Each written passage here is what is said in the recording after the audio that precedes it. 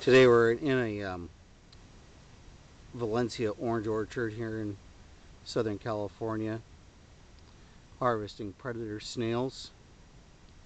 The predator snails, which is Romina decollata, originated in Africa and through a series of migrations, I'm sure, facilitated by people, made their way to Europe and then over to the United States, landing in the United States in the Carolinas in approximately 1850.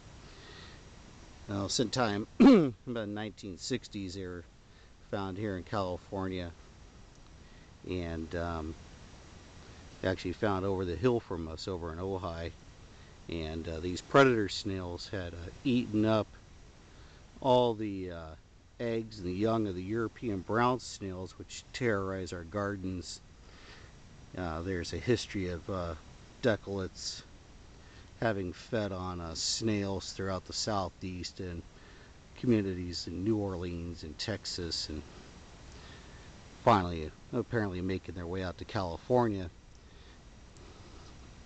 They also love to feed on decaying organic matter, which is a reason for all these laced out citrus leaves. They'll eat out the interiors of the leaves, leaving just the skeleton structure of the leaves. They like decaying oranges. As a citrus harvest truck goes by, they eat just about anything that's rotten and disgusting. And here's about as rotten and disgusting an orange as you're going to see. And they're just happily feeding away on it.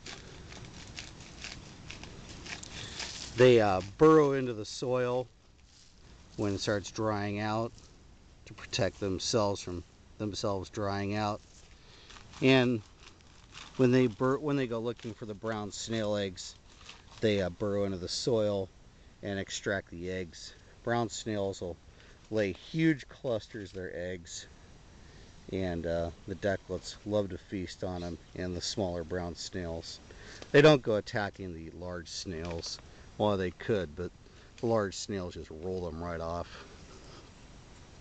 So you get the benefits of a kind of an earthworm of sorts. Again, decollates in here getting ready to decompose this orange, and the finished poop or soils that they make, really very nice healthy topsoil. Over here we're harvesting some, and you see this really rich material left over from the decomposing of the leaves and the fruit.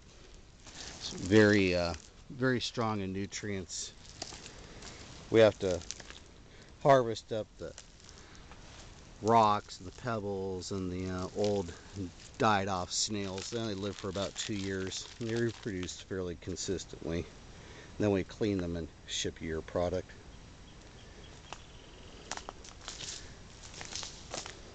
Over here in the sunlight, they don't like the sunlight that much. Actually, they don't like it at all. These little guys are getting ready to retire for the morning, go hide themselves underneath some leaves. They have that little ice cream cone shape, kind of like a sea snail shape.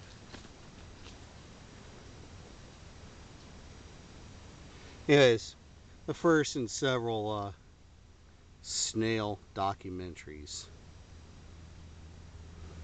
Again, excellent predator for brown snails and some types of slugs. Many people say that they've seen a reduction in slug populations in their garden.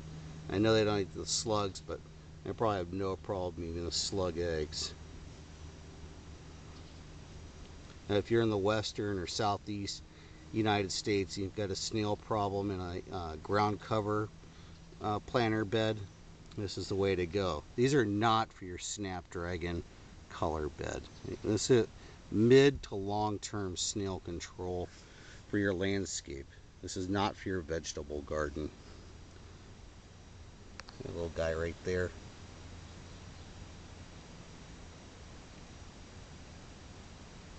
Again, Chris from Growquest, growquest.com, GROWQUEST, growquest.net.